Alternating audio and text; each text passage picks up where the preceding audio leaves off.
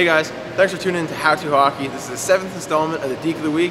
In this video, I'm going to teach you one of my favorite dekes. I use it quite a bit in games, and it's one of my favorite moves to pull on a defender when he's skating backwards. If I want to beat him, I'm going to get right to it and show you how to do this awesome deke. This is a great deke if the defenseman is skating backwards with you, because he's going to be matching your speed. And what you want to do is make the defenseman move, and then move to the opposite side the defenseman's moving. So one quick way is to bring the puck over here, or if you're already skating with the puck over here, you wait until the defenseman moves for it, and then you can move the puck underneath the stick, and then you go past him on the other side. So the two ways to do it is your stick handle this way, and move like you're going to go this way. The defenseman starts to move his stick, and you go underneath him, and you're gone. The next way is if you're already over here, the defenseman moves the stick, you go underneath, and you're gone. A very important thing is that when you're putting the puck underneath the stick, you have to move it directly across, because that way he can't get it with his skates. If you put it on an angle, he's going to catch it with his skates. Here's the move in action, and Ken knows the move's coming, so it's not like I catch him really flat-footed, but I also just don't have him standing there like a pylon, so you actually see what it looks like in action. So I'm going to show you a few different ways that I do the move here.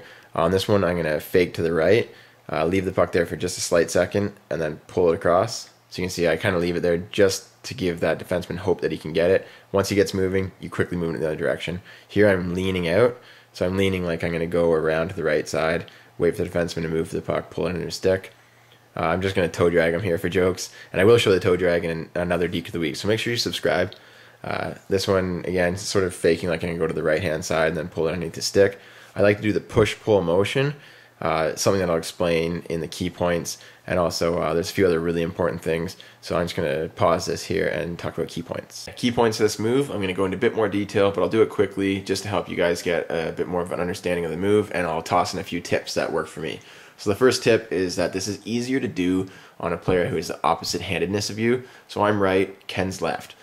Basically, it's just how he's going to be holding the stick and how he's going to sweep his stick at me.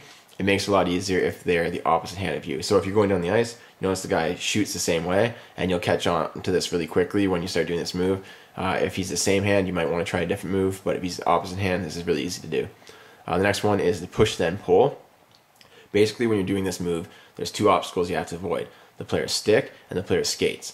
So if you pull the move too quickly without doing the push, you're going to put the puck right into his stick. He's going to knock it off. So what I like to do is push the puck forward just a little bit before I pull this move, if I'm not in a good position. So just push the puck forward about a foot. That gets it out of his zone where his blade is going to be when he's sweeping, and then comes the pull. So now you're going to pull the puck across, and that brings me to the next point, which is the puck should travel parallel to the opponent's skates.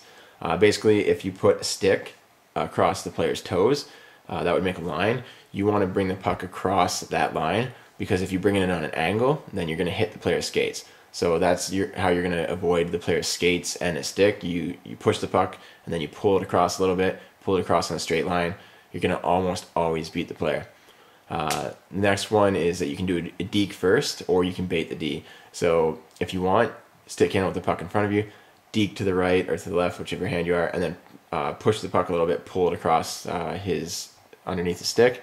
Or if you want to bait the D, you just kind of leave the puck right out there, like, hey, come get this puck. When he goes to move for it, pull it across.